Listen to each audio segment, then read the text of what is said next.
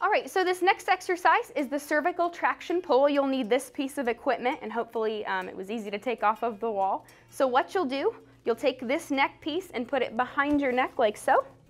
You'll take the chin piece and hold it out as far as it can go. As you see, there's a knot in this. That's absolutely fine. You don't have to undo the knot to hold it out as far as possible. So what you'll do is you'll hold it at a 30-degree angle down. So it's going to be right about here. You're just going to hold this firmly. You'll take your chin, you're going to tuck it back, your whole head's going to go back, and you're just going to hold the equipment like this and hold your head steady for 60 seconds. Your sheet should be marked with 30 degrees, and it says thin position. All that means is that these outside rings are on the very outside of the neck piece right here. So